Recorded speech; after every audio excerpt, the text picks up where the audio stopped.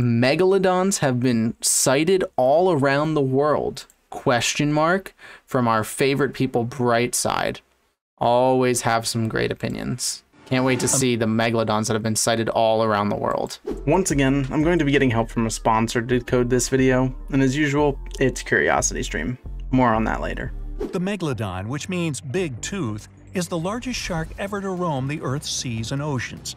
It reportedly lived that 23 animation. to 3.6. I love when they just take a still image and then drag it across their screen. I mean, he tried with the splash sound effects, but on the Earth's seas and oceans. The shark literally does not move at all.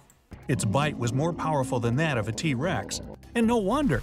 Not only did the animal have super strong jaws, but its teeth also reached 7 inches in length. That's as long as a small hedgehog. Even better, the Megalodon. Oh, thank God.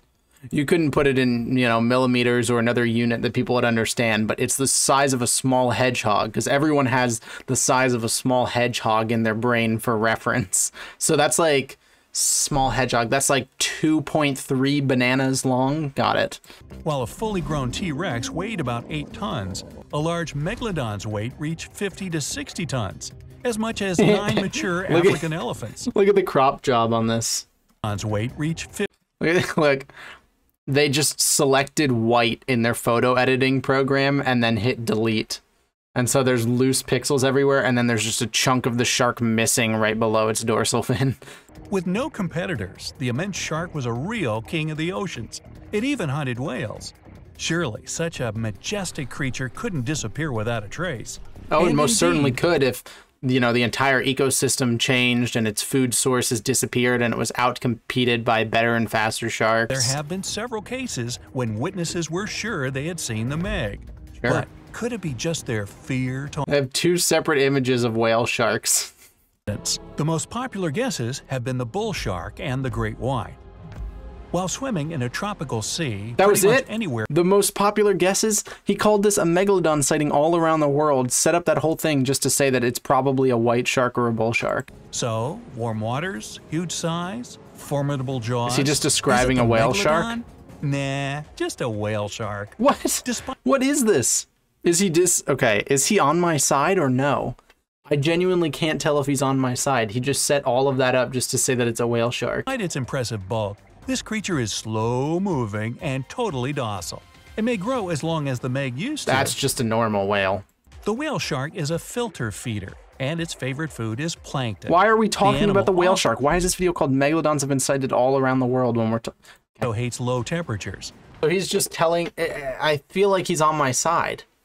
At first, I wasn't sure if he was being sarcastic or not, but now he's just talking about all the explanations for Megalodon sightings. I like this. It's educational. These are the real explanations of probably every Megalodon sighting that's ever been reported.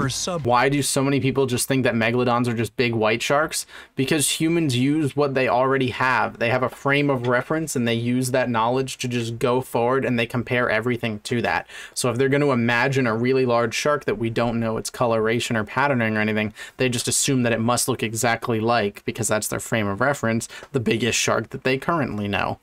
Like, it doesn't make sense that megalodons would have been white, would have had the same coloration as white sharks, considering they lived in an entirely different environment and time period, but just because that's what humans can compare to. So anytime you hear these sightings, it always sounds like it's just a really big great white, because it probably is just a big great white. Do you ever watch these reactions and think, okay, but what if? Like, what if I was wrong the entire time? Like, what if the Meg is still around? I've actually had this thought, sitting in my bed late at night, like, man, I would look so dumb. That was until I recently watched a section of the top science stories of 2021 on CuriosityStream, who sponsored this video, where they talked about the logistical reasons that the Megalodon went extinct. And they gave even more proof than I had seen before, to the point where even as someone who's barely gone beyond a basic ichthyologist knowledge of sharks, I'm extremely confident in the science behind the Megalodon's extinction.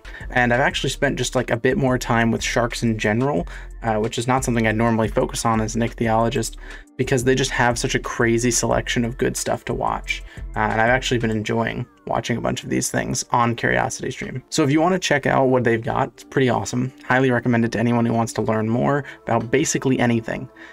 You guys know I'm picky with only choosing sponsorships from products I believe in. I've turned down a ton of sponsorships. That's why I've only done 4 sponsorships ever, and 3 of them were CuriosityStream. So that should tell you something. If you're interested in supporting me, the link is on screen and in the description. Back to this mess of a video. It seems people who claim to have seen the Meg mistook large size but more or less common sharks for the ancient super predator. But what if they were right, and the giant shark did we were doing really well. We were all on the whole what if they were wrong thing. Now we're on the what if they were right. Okay. Exist. The Megalodon was an apex predator. It means the sharks didn't have any other creatures to be afraid of. It probably had to compete for food with other species, but there was no animal that could hunt the Meg. In such conditions, it would be strange if the Megalodon population didn't grow. Now imagine even 100 of these 60-ton animals. At least a couple of them would be bound to be spotted by people. The Megalodon was at the yeah, this is definitely another AI script, but they've reversed it. Instead of like typing into the AI script generator, what if the Megalodon was real, they typed like what if it wasn't real or proof against it. And then they just let the video run with their AI script like they always do. The Megalodon lived in tropical regions all over the world. Its fossils have been found in many corners of the planet. That is just not a Megalodon. Very clearly a Dunkleosteus. Its fossils have been found in many doesn't even remotely look like a Megalodon at all.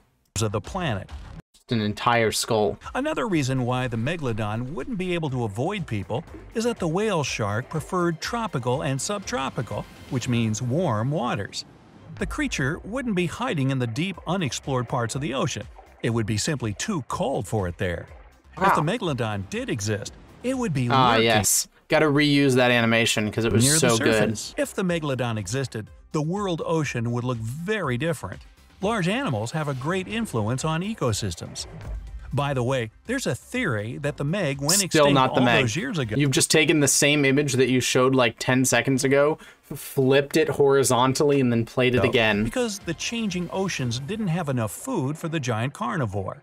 In other words, experts state there's simply no way the Megalodon still exists.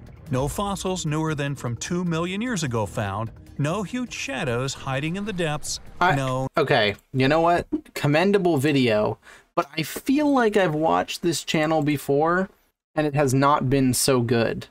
Yep, okay, yep. Did they find a Megalodon in the Mariana Trench?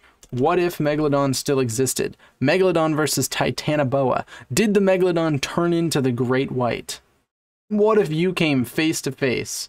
So while that video was fairly commendable, the channel in general is literally just, I mean, like an AI that's just writing scripts. I mean, it's just a worse version of Whirly's AI videos that were made for us.